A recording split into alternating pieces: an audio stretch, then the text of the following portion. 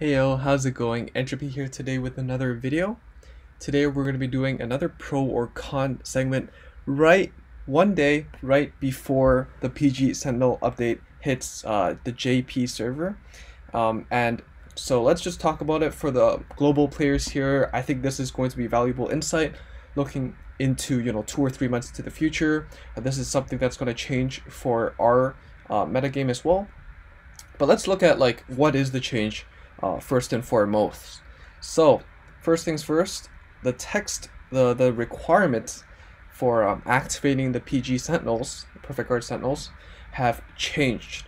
So previously, it was either if you were going to be dealt your 6th damage, or if you're going to be dealt up to your 5th damage, 1 damage away from lethal, due to critical effects, then your PG would proc and protect you automatically from the attack. Now the new condition is that you will only guard lethal attacks. What this means is, for example, if your opponent's MLB, uses its skill, it has 2 crits, and you're at 3 damage, before your PG would activate, and then you would take no damage from that attack. Now, because it pushes you to 5 and not a lethal attack, it will deal 2 damage. You will be put to 5, but you and your PG will not proc. So in some cases you might think of this as a buff, in some cases you will see this as a nerf. So let's discuss the implications, the pros and cons of this change. In terms of keywords, the most recent keyword that came out of set 5 was limit break, and the new keyword that will be coming to set 9 is break ride. There is also ultimate break, which is basically an ultimate limit break, that activates when you're at 5 damage, but the general idea is that you have to be at a certain damage threshold to activate these skills, right? And what players learned to do was you play your MLB, you play your Perfect Riser. Not only was it good enough, right, pulling out PGs every single turn, exhausting your opponent's resources, but it also meant that you could damage deny your opponent at 3. Now for current limit break decks and ultimate break decks, you can play around it by using self damages, right? Like the grade 1 6k or the grade 2 8k that puts yourself 1 damage behind during your main phase and then returns a damage back into your deck and then shuffles.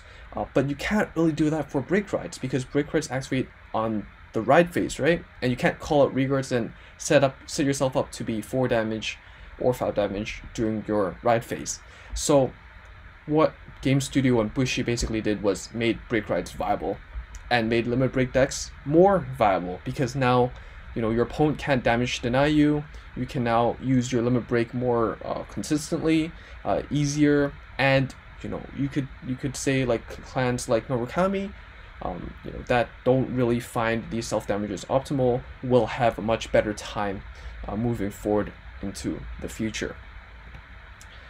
Another obvious thing is the trigger mix, right? Like with crits not going to activate your opponent's PGs, the ability to put your opponent at 5 is higher. What this means is that it completely changes trigger theory. If you've seen the video previously, I talked about how crits had the downside of activating PGs, so the chance of just killing your opponent, lucky shot KO, is actually not as effective as it sounds. Stand, your opponent will be, you will have to hit over damage thresholds, but and heals is just really effective because, well, you're healing 1 damage, right? But if you think about it, like, okay, now crits can actually trigger its entirety of its effect more consistently, because now, well, you have to be putting your opponent at 6 to proc the PG and nullify your crit. That means having that extra crit trigger pushing your opponent to 5 is much more valuable. And if your opponent's at 5 because you play MLB or Perfect Riser that has crit pressure, your stand triggers on your next turn, following turn, because your opponent's at 5 already, your stand triggers are actually more effective because they don't have to, the numbers don't have to hit over a defensive number, because your opponent's already at 5, right? So there's a lot of things to consider. Again, like looking into set 6, something that you could consider is playing Chariots with stand triggers, because Chariots itself has an extra crit under certain circumstances when you have 3 of its own chariot inside the soul. So you could apply a lot more crit pressure and just pressure in general with crits and stands in the future. Now let's look into the indirectly buffed cards. Other than keywords, what cards actually got supported because of this Sentinel change? First card that came to mind was Silent Tom. Silent Tom, negates your opponent's Sentinels, and usually you use it as a 5th damage last attack. So the reason why I think that this card got indirectly buffed is because, well, before Tsukiyomi had a hard time putting your opponent to 5 and then using Silent Tom, but now with the ease of the triggers and the conditions on the PG, you could play around with crits and Silent Tom blocking PGs. Well, your opponent's PGs will trigger less often, right? Because your opponent has to be at lethal damage to trigger. So that means your opponent will be clogged with more PGs, and the Silent Tom is actually more effective at doing its job, right? Now the next thing, it's not a limit break 4 card, it's not a limit break 5 card, but No Life King Death Anchor definitely got buffed. Its card skill requires the player to be at 5 damage, and because it's easier to be at 5 damage now, it means you can actually fulfill its conditions easier, and so it got indirectly buffed. It's pretty straightforward. Then we have Aphrodite on the bottom right. Aphrodite is an Angel Feather card. I do not believe it's released in Global yet, but it will be released soon. Its skill is, at the damage zone, you can flip itself over and give your Vanguard plus 3k. And I mean, in general, Angel Feathers did get indirectly buffed because of this change. It's easier to go at higher damage levels, and which means you have more resources to play with. If you use your Nauseals, you get to trade. You have more options in terms of trading cards from the damage zone in hand, and this card just means a higher chance of this card being at the damage zone, and so you can actually use this card more frequently. Whether you choose to put that card in your deck is a choice, but it did, in my opinion, get indirectly buffed. The last card that I think was worth mentioning is Commander Laurel. Now, Commander Laurel is an interesting card because it requires your Vanguard to hit, and then you rest 4 rearguards or 4 units, and then your Vanguard gets to stand again, correct? Well, previously it was hard to actually use Commander Laurel effectively because your Dimension Police Vanguard, whether it's Enigman or Dayusha, generally has an extra crit on it, which means it generally does not hit because it procs your opponent's PG, and even if it does hit, your opponent will have 2 levels of defensive triggers, right? So like either at least plus 10k and at most plus 20k, which means your Vanguard can't really hit without a boost. Now, regardless of that defensive factor, with the fact that your opponent's PG have to activate on lethal damage, your 2 crit Vanguard could actually hit your opponent to 5, and then still stand, and you can still get your drive checks and whatnot. So yes, it did get indirectly buffed, and with its already improved stat line compared to the original TCG, I think moving forward, especially with cards like Daikaiser and other interesting Dimension Police cards, it will definitely be much more viable. So after talking about these indirectly buffed cards, I also had to think about well, we talked about the pros, right? I have to think about the cons as well, right? Like, what cards got indirectly nerfed?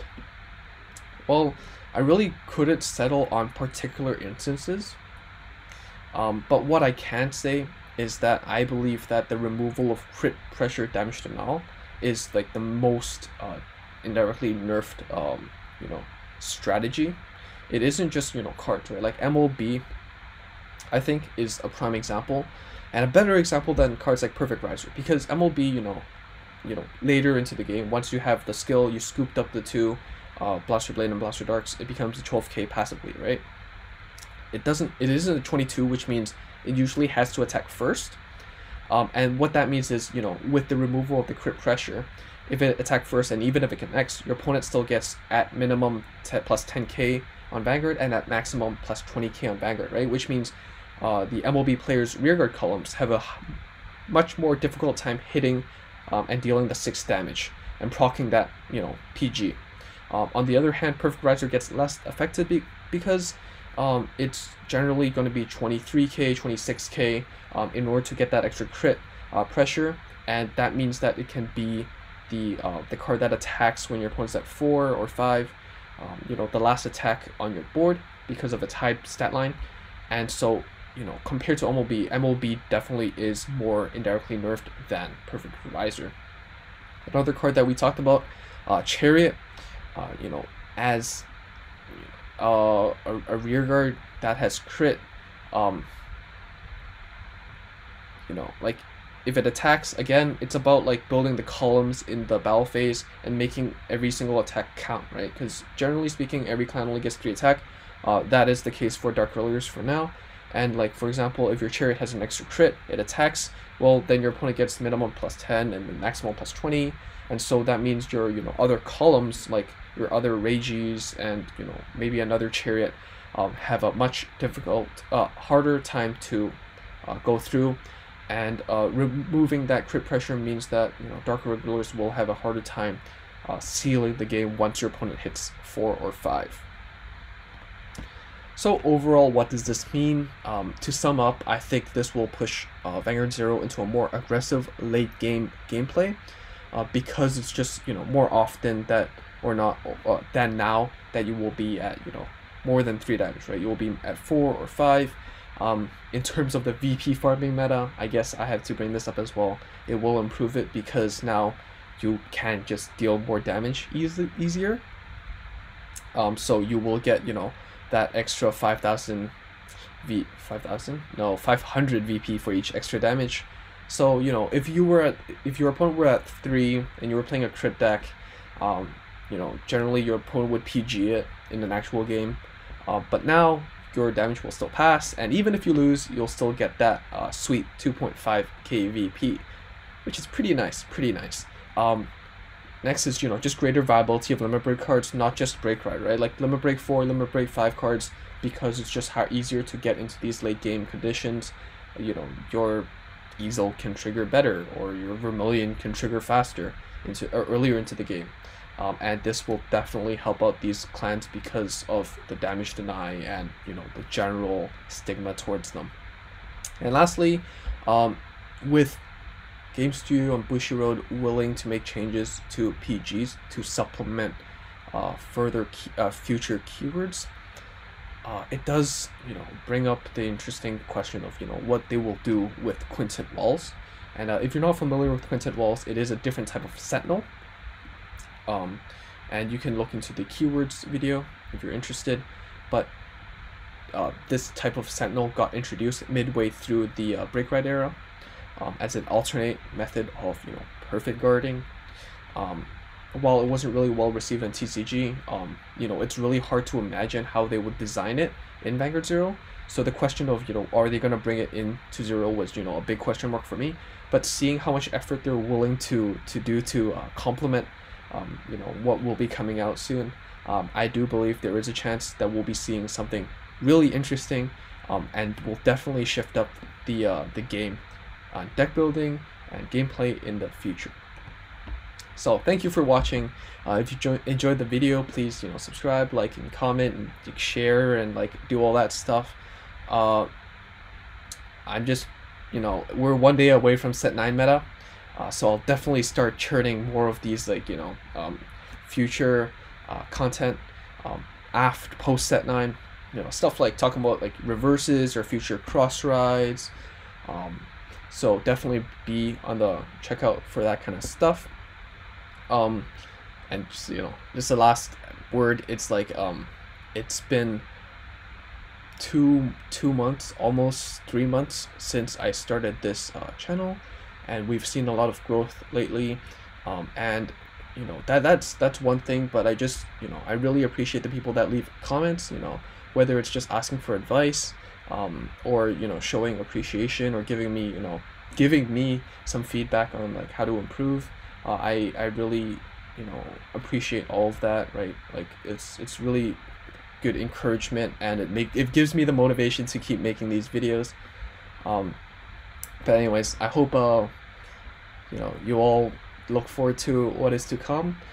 Tell me what other cards you think will be directly or indirectly buffed or nerfed, and let's see what happens in this new Break Ride era. I'll see you guys soon. Bye.